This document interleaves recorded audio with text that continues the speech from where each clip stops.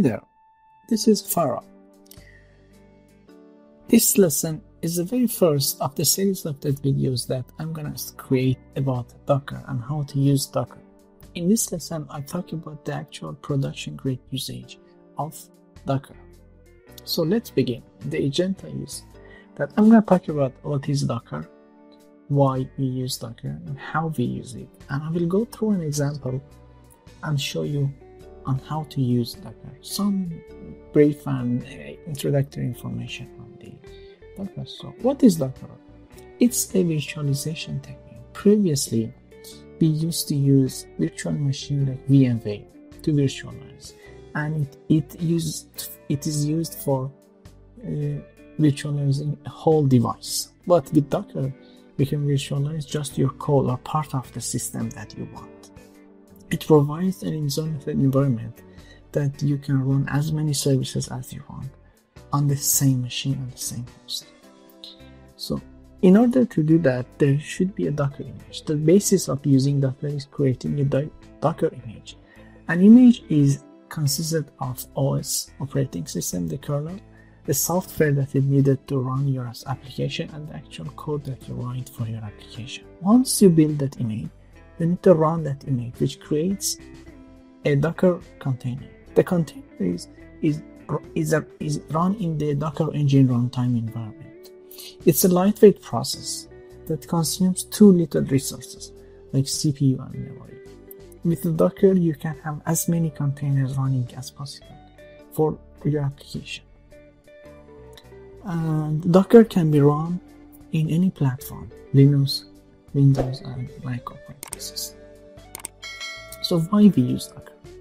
The very first benefit of Docker is that with using Docker configuration, you can have absolute separation of your environments in test, development, and production.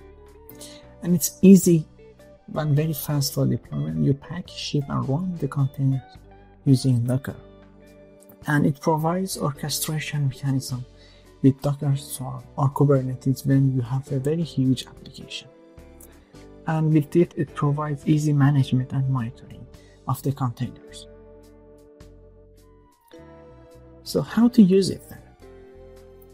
The very first step is to build a Docker image. So you create a Dockerfile and provide all the steps that needed to build that image. As an example, you can see from the right side that this is a very basic example of a Docker image that runs a Python application. Once you build the image, you run that image using Docker run command. Docker provides a full feature set of commands that I will go through them in my next videos. So let's go through an example, the exciting part of it. So I will create a very small web application, microservice, using a AIO HTTP web framework. It's a very famous web framework that is used recently to creating web services or web microservice. So as you see, this is a very basic example of running a web application using AIO HTTP. All it does is that at its very base root URL, it just shows a hello world message to the user. And the app is run on the port 8000 of the container. Now let's run the very simple app in a Docker environment through a Docker container. So first, in Docker, the very first thing is that you need to define your base image. So I use the from keyword to define my base image, which is Python 8.3 image. This is already built and available in the Docker Hub. I just use it. Once I define it, Docker CLI will automatically pull that image for me, and I will build my new image based off that image. There are many images available, but I chose to use Python because I want to write a Python application. And then I use Python package manager called pip to install the framework, AIO HTTP library. And then I create my base directory in this directory I can put as many source code and source files I needed for my application. So the first 3 steps is that you define your base image, you install all the requirements, and then you create your base directory, so which I have done. And then I just copy my source code, the very same file that I have created here, and I put it under my base directory.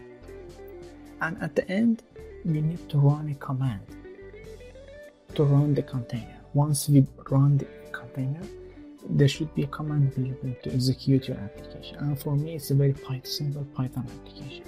So I use Python program to run my Python file. Very simple. So once we build our Docker files, we need to build the image. We use Docker CLI. We use Docker CLI command, and I call my application backend. It's a backend application. Later we may use it to actually create other application as well. So I call it backend application, backend image. So I use Docker build command. The name of the image is backend. I use the latest tag by default, and the dot is the context which says where is the Dockerfile located. So since Docker is not running, and I build the image. As you see, the image is built here.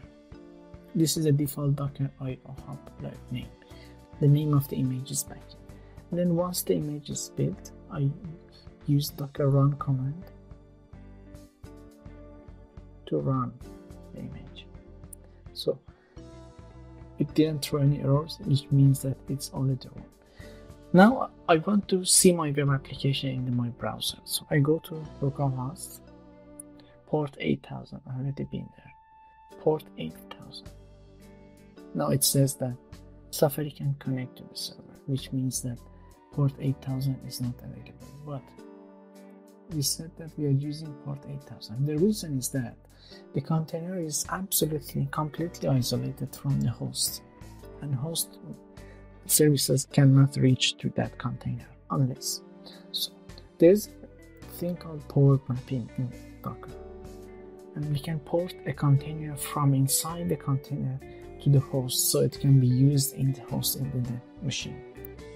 So all we have to do is that we use -p flag, and we define the internal port of the app and then external port that we want to map to. So we use Docker port mapping to define our application, and we see that it showed hello world to us. If we want to map it to a different port, for example 8004, just simply change our localhost port here. So here it means that 8000 is no longer available. We use port 8000.